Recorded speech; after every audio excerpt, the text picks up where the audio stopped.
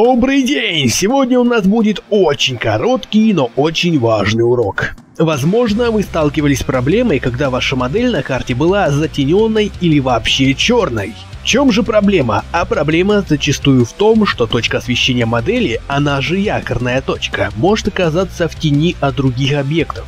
Ну и вся модель будет казаться как бы тоже в тени. Подобное происходит и в случае, если ваша модель проходит сквозь какой-нибудь браш. Как же это исправить? А очень просто, нам нужна лишь новая точка освещения модели. Для этого и была придумана инфолайтинг. Мы размещаем ее в месте, открытом для света, даем ей имя, а затем в свойствах модели находим графу Lighting Origin и добавляем туда нашу entity. Смотрим на результаты. Как видите, теперь вся модель освещена более-менее правильно. Надеюсь, урок вам помог. Ставьте лайк, подпишитесь на канал и помогите донатом. До новых встреч!